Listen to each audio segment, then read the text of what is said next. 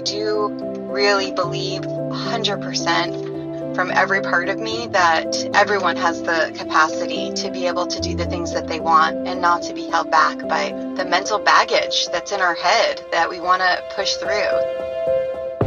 Welcome to the Do the Thing podcast.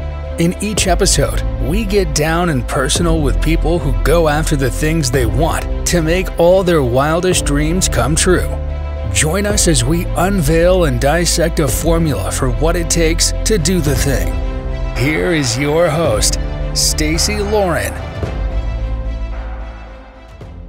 Hey everyone, welcome to the Do the Thing podcast. This is your host, Stacey Lauren. So I have a repeat Do the Thing favorite, Dr. Nancy de Andrade, who is here again. She is a holistic coach with a PhD in clinical psychology.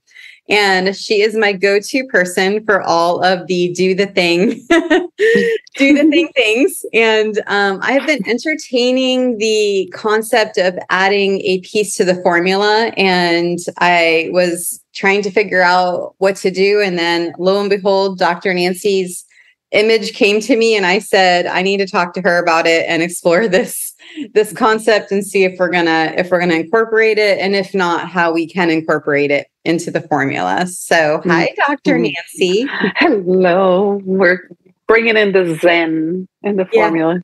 I love it. I love it. Yeah. So this has been really interesting because one of the things that I really love about doing these interviews and the podcast is just being able to talk to like all different people doing all kinds of things and getting to see those common parallels between all of the things, whether it's starting a business, a new relationship, traveling the world, I mean, whatever they're doing, and then seeing that these patterns are similar, among them. And so one of the patterns that has been coming up has been the concept of surrender. And I feel like this is such a huge topic and why I wanted to talk through this with you, because number one, I want to be sensitive to people because everyone has different beliefs on the concept of surrender with God, universe, whatever their beliefs are, and so I want to be sensitive to that. And then also there's all sides of the spectrum with surrender, with people that will pray before they make a move. There's other people that surrender to the universe. And anyway, I just wanted to make sure that we can kind of like talk through it and make sure that we're able to approach it from a perspective of what would be something that like really anyone can resonate with based on different experiences, if that makes sense. Yeah. I like that you are thinking about surrendering in a spiritual sense, because that is sort of like aligning. But if we really looked at the definition of surrendering, imagine you're at war and you surrender, right? What you do is you abandon whatever efforts you were doing. And so in that basic definition, surrendering is the opposite of resistance. So when you're thinking, I am resisting, I am not surrendering. I am resisting what is. I am not accepting what is. Therefore, I'm not surrender. What most people think is, I give up. And that is not what surrendering is. Surrendering is not like, fine, do whatever you want. I give up. That's not what it means. Surrendering means allowing. It means aligning. It means creating this relaxation in your energy, in your mind, where you release attachments to the way you believe things should go, the way that you believe the outcome should turn out. So surrendering is sort of like allowing and letting it be. You can continue creating, but when you actually surrender, I want you to imagine that you are allowing yourself to float in a river. You are surrendering to the river. Giving up would say, I'm not going to even float. I'm just going to drown. That's what I'm going to do. And that's not what surrendering is. Surrendering is allowing the river to take you in that flow. And in the flow, manifestation happens. Because in that flow, you are just so aligned with what life has to bring you, that now serendipity is happening and manifestations and things are start to come to you, because you are not attaching to something. You're not holding on that it has to be a certain way, but you are allowing things to happen.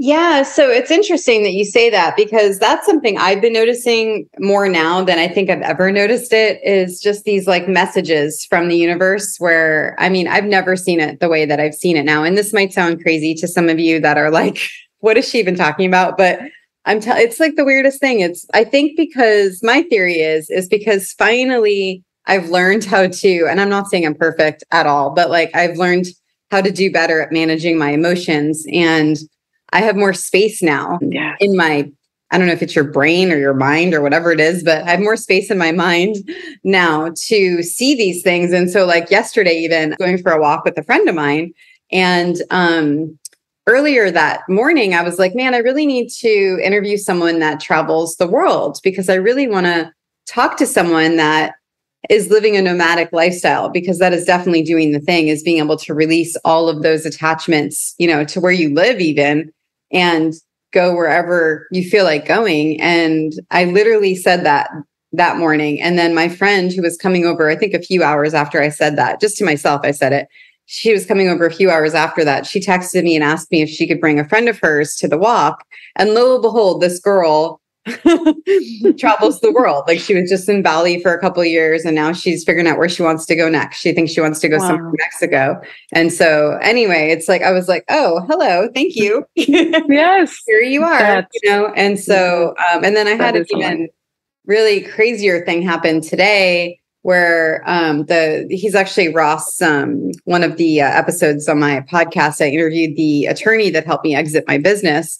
And he was advising me like that it wasn't a good idea to go to this retreat in Colorado, because I was in such like right in the middle of the exit, and I just had to go. I needed to like break away from everything going on, because it was a very weird time for me. And I still went. And that retreat was when I had met Genesis, who through the different done, and got introduced to her and that concept, and then also authentic relating, that concept. And then Ross is actually in the middle of writing a book, a fiction book. And his concept of his book is similar to what that retreat in Colorado that I went to. And I am actually going to connect him now to them. And it was like, I was like, oh my gosh, like what is happening? And it's just been like really, really, really interesting. And just being able to like fall into it. And it's kind of what I've been saying this whole time about this podcast. It's like the one thing I haven't had to fight against. Everything has been really effortless. And I'm just wondering if that's part of this flow that I'm experiencing too. Yes. And it's the flow is this like magical place where you feel like you are educated enough, or you feel like you have the resources to perform. And you're not necessarily bored about it. It's just like enough challenge and enough ease right there. And so what that creates is this momentum of ease in your life. I love when things like this happen, because what you are really doing is tapping into that consciousness. What you're doing is becoming aware of how everything works out for you in your favor. That's what you're doing, because you're not so busy in your mind. Your mind is not so full of stuff. You are actually able to see how opportunities are presented to you. And you're also surrendering to the next and the next and the next. Like the friend saying like, hey, can I bring a friend over? If your mind was busy, you would be like, no, I'm just like, no, can I be just the two of us? And da-da-da. But you were relaxed into the time, and you allow the opportunity to present itself. And that happens so often, so much. I remember I was driving and I closed the trunk of my car, and then the other door was open. So I had to get out of the car, and I'm like, I had to get out of the car and go close the door, because for some reason it wasn't closing from the inside. But when I walked around, that's when I realized, oh, my trunk was still open, which I would have driven. Maybe the car would have told me later on, but to me, so many little things happen and I'm paying attention. And I'm saying, wow, thank you. If it wasn't because of that, I wouldn't have seen this. If it wasn't because of this, I wouldn't have seen that. So these little serendipitous moments are there to protect you and care for you. Like, how many times have you driven and then you stop and you take a little longer, and then when you are about to go, a car comes flying by and save your life? That second, those moments. If you are in control 100% of the time, if you are constricted and attached to how things should be, then you are not allowing the universe to show you the way, to show you the many opportunities that are there for you to flow, to just float in life. So I have so many questions. Yes. Okay. Here's one question is, when you're not attached to an outcome, but then you're doing that, like, because I've done that before. I've done these affirmations of me in the present tense, but it's me in the future. Am I still not being attached to an outcome? Like, I'm making that, like, I remember even when I was exiting my business, it was like, I'm free of my business and I'm moving into new possibilities and opportunities, whatever it was that I was doing, and then when I manifested even my boyfriend, where I wrote down a list of everything that I was looking for in a partner and everything that we would do together. And literally I met him, I don't even know, maybe a month or 2 months after that. So what is the difference of, how is that? And I wasn't attached to the outcome with that list now that I'm thinking about it, but with the statement for the business thing, I was. So how do you kind of distinguish between that? Yeah, that's a great question. When you're feeling attached, what it means is that you have fear. If that doesn't happen, then something bad is going to happen. And so you have fear behind the attachment. It has to be this way. But when you state your desire, and you state that desire from the feeling of abundance, the feeling of love, the feeling of possibilities, then you are surrendering that to the universe to give it to you in whatever form it comes. Because what you're asking is that feeling. You're not asking from fear, you're asking from possibilities and alignment and allowing. So asking about the ideal person for you, this is how I want to feel. This is where I want to travel because this makes me so happy. This is how I envision myself, and imagining that sensation. You didn't describe him necessarily physically. It was more the feeling around what you wanted. And so if you notice, when you try to create an outcome or wish for an outcome based on fear, things don't go as planned. And what you're doing is forcing it to be a certain way to bring you ease, versus coming from ease already and letting the universe know, this is how I want to feel. Show me how I can get that. And you didn't say, okay, if I get it, awesome. If I don't get it, that's fine too. I'm okay regardless. I'm okay. But when it comes to, for example, selling your business, gosh, certain things have to happen, right? And certain timelines need to be met. But the truth is that you're not in control. All you can do is put your energy into that. You can't force things to happen. You can't force another person to behave a certain way. You can't force, things. What you can do is surrender. This is what I wish it would happen. This is the outcome that I wish would happen based on my knowingness, how the universe has my back and loves me. And we'll see what happens. We'll see. And you let go. You release.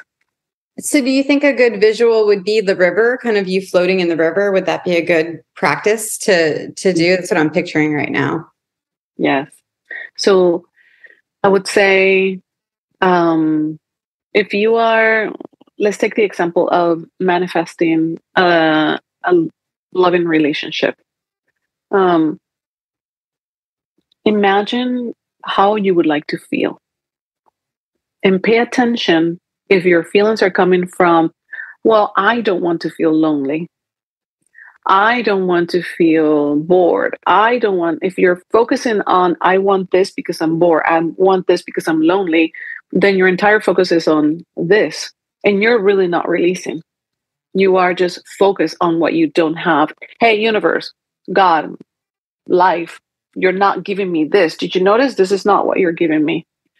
And so, what I would say is notice what you desire. Let's say that you want a loving partnership that you get to enjoy life with. So, feel what it will feel like to have that.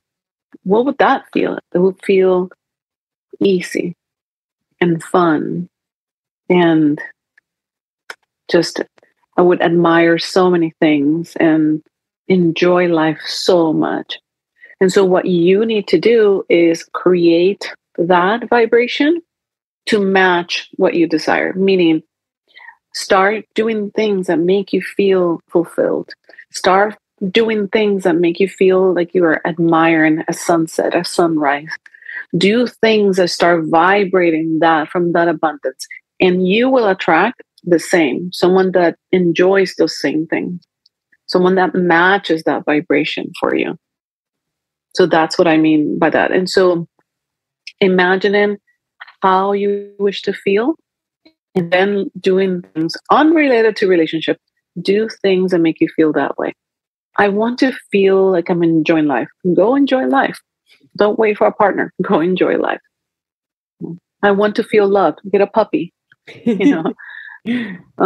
So do those things and fill yourself up so you find someone that matches those vibrations. What about when it comes to loss and surrender? When people try to suppress their emotions, they're missing information. And in loss, you also have to experience grief. Grief is part of the process of releasing the attachment.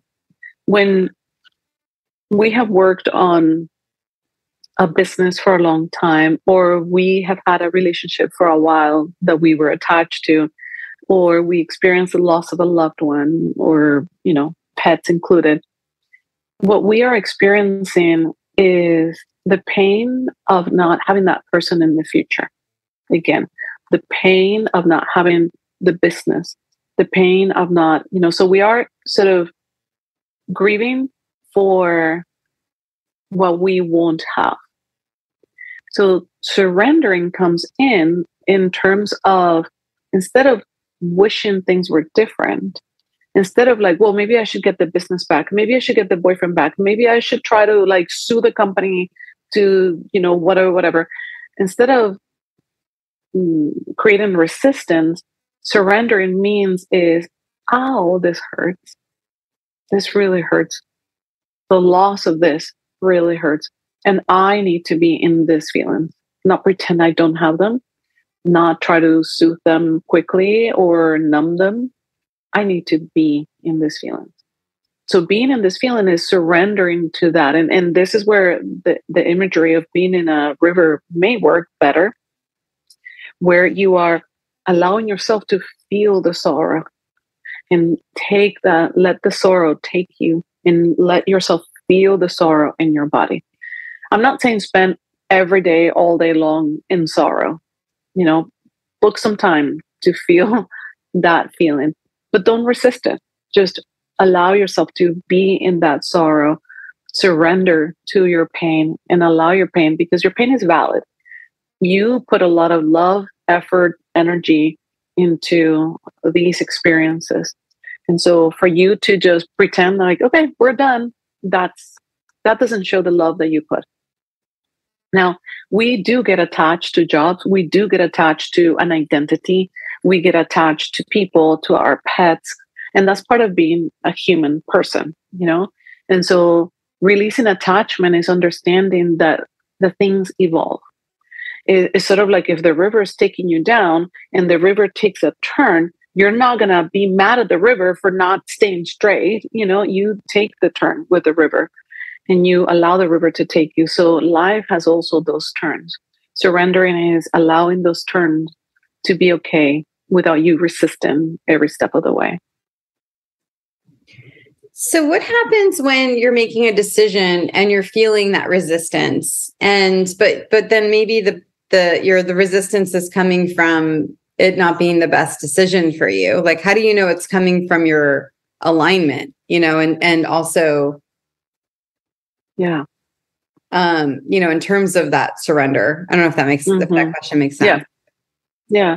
So your gut usually tells you when something is right or wrong. A lot of people feel it in their stomach. When something is off, they feel it very strongly. Some people feel it in their chest. Some people feel it in their heads. So connect to your body. That's the first signal. When you're making a decision and something feels off in your body, listen to your body and stop for a moment. The next thing that I would suggest is you ask yourself, why am I feeling this way? This doesn't feel like it's flowing. This doesn't feel good. Why? And you ask yourself that question, why am I feeling this way? Am I scared? Am I regretting this decision? Do I feel bad for the other person? Do I feel bad for me? And so get to know you in that, and your emotions is information. And I've said that before, but it's worth repeating. In your emotion, there is information. So tap into your emotions. And perhaps you are about to make a decision based on bitterness, like, F this person or whatever. You perhaps are making a decision based on fear or not thinking very highly of yourself, doubting yourself. So notice why you're making those decisions, because that decision won't feel good if you're not in alignment, period. Now, if you are in alignment and you're making a decision that it is in your highest interest, perhaps you feel a little guilt. And so notice that and soothe yourself in that guilt, knowing that sometimes setting boundaries makes you feel a little guilty, but it's the best thing for you. So to me, aligning means that you take into consideration your emotions, your feelings, your desires, what your body's telling you, your intuition, like really getting to know yourself. So you make those decisions based on what feels right for you. A lot of business entrepreneurs and high achievers, they meditate. They use meditation is to calm and quiet the mind, because the mind is going to tell them all kinds of reasons and like, oh, you should do this and da da da. But they quiet the mind so they can listen to their body, so they can listen to their intuition. So surrendering means that you surrender what the mind is thinking and you surrender into the wisdom of your body, into the calmness of your emotions. And from that calmness and knowing that everything is okay, then you make a decision. How do you distinguish between, like, when your body is telling you it's scared, like it's not the right decision, versus you're scared to do it, or it's just something outside of your comfort zone? And actually, I think I've talked to you about this before. Now that I'm thinking about it, I want to re-listen to that episode. That whole action cures fear was like literally my mantra, in college when I was going door to door, and I was definitely not listening to my body. And so I'm just wondering, but I also wasn't really connected to my body until recently. So I'm just wondering how can that help someone too? Yeah. So some people wonder, when do I know if it's my intuition or if it's like my thinking, my emotion, and whatever.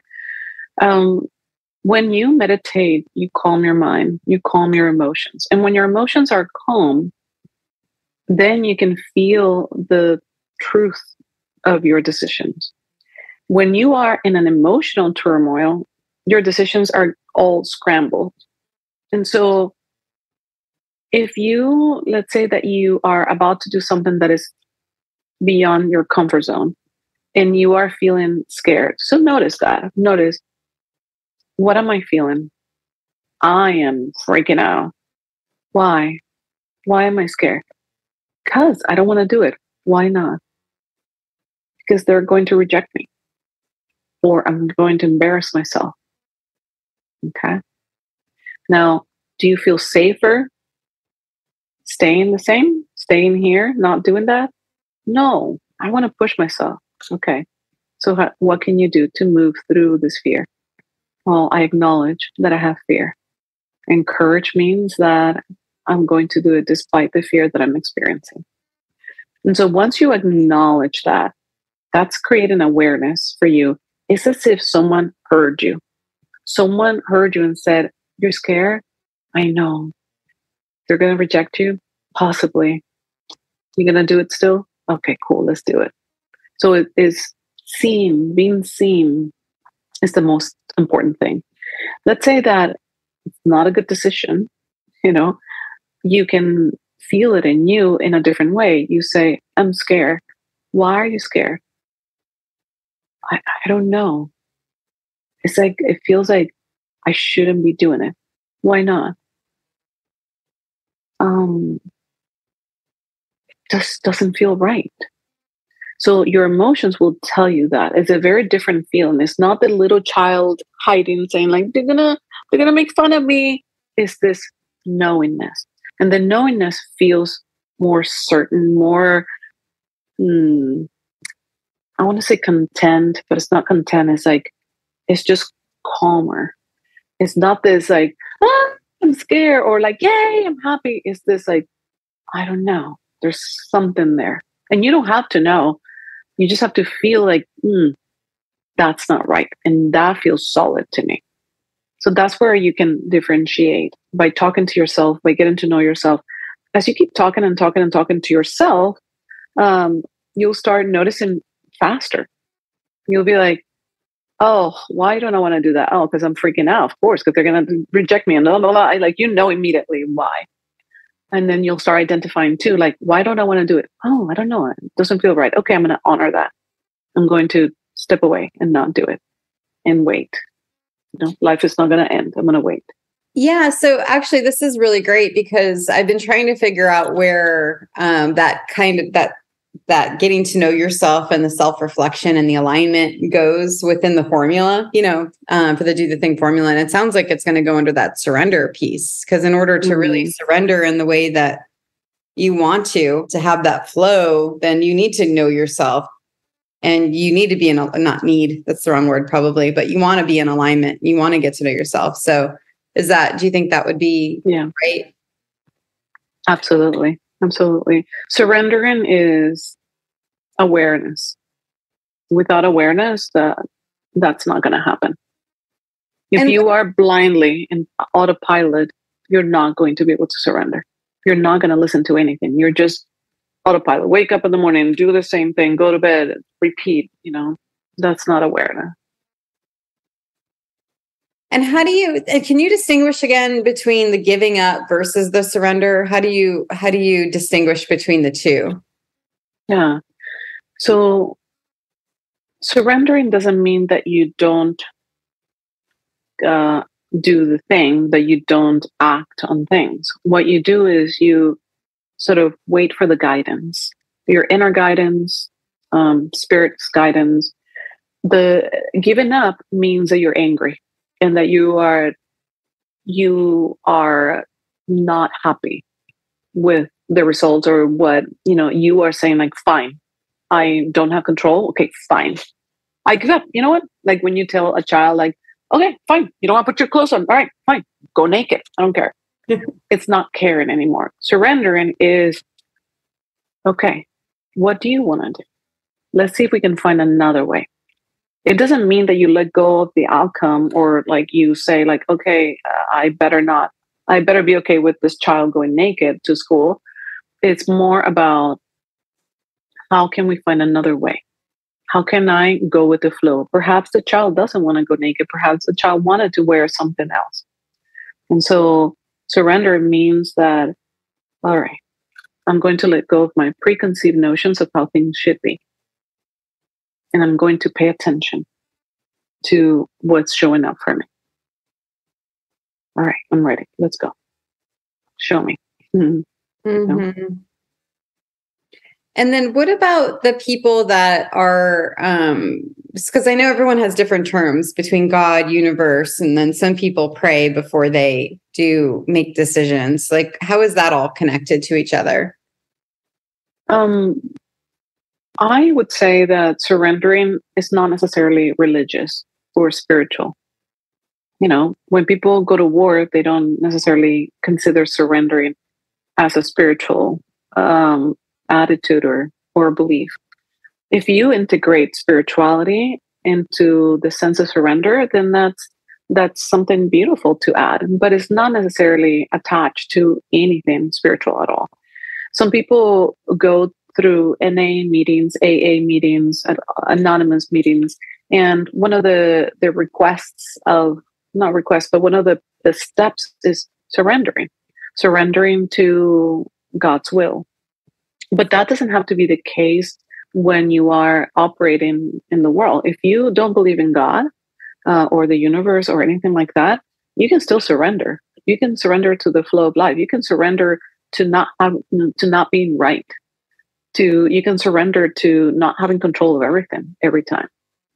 So you can add the spirituality piece if you wish, but it really doesn't have anything to do with spirituality.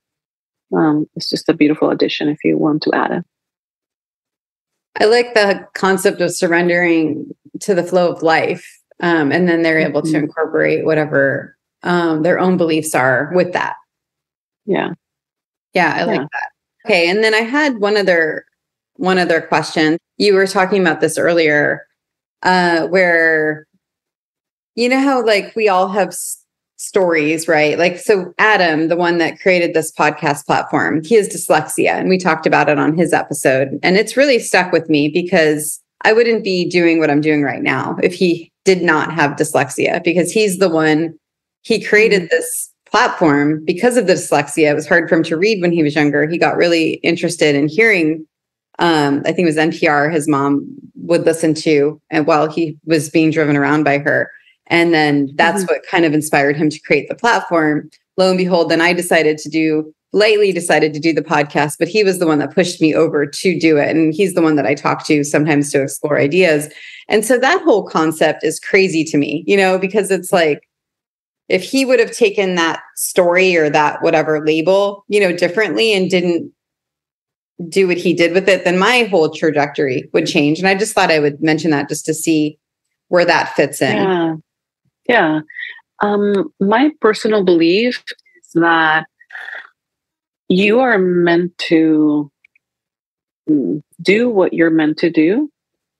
You either take a shortcut or the long cut, but you're going to do what you're going to do. And there are people in your life that facilitate the shortcuts for you. So it's so much better when you can actually be led by life, by your intuition, by your gut feeling. And that makes your life a lot easier rather than resisting and adding another loop to your road, to your journey, because you're resisting the flow. And I think that when people come into your life at the perfect moment, it's like divinely orchestrated. It's up to you to take that. It's up to you to say, oh, wow, I just met this person. You could have met Adam and be like, oh, okay, yeah, peace out. Yeah, whatever. I'm not going to do that, or I'm not going to do it with you. But there was something in that encounter that felt right. And you followed that. You were floating with that. And you said, this feels right. And you follow that, surrendering into what's being developed into this amazing, inspiring podcast that you're creating. This is flowing so well. And you know when you're floating, when you're surrendering, when you're in the flow, because it's like a shower of ideas that you're getting all the time. And like, oh my gosh, and look, there's no resistance in this way. And this other thing is happening and there's no resistance here either. That is a flow. That is surrender right there. That experience. Yeah. Well, thank you so much. This was great. So, I mean, a lot. This was so good. My pleasure. Thank you. Oh, good. I'm so glad. My pleasure. My pleasure. I appreciate it. Right. Bye. I will talk to you soon. Bye. Okay, bye. Thanks for listening to the Do the Thing podcast. We hope you enjoyed the show, but even more, we hope you'll be inspired to do the thing. Do you have a burning question on doing the thing that you'd like answered? How about an inspiring do the thing story of your own that you'd like to share? We'd love to hear all about it. just leave us a voice message at dothething.callcast.co or email us at hello@dothethingpodcast.com.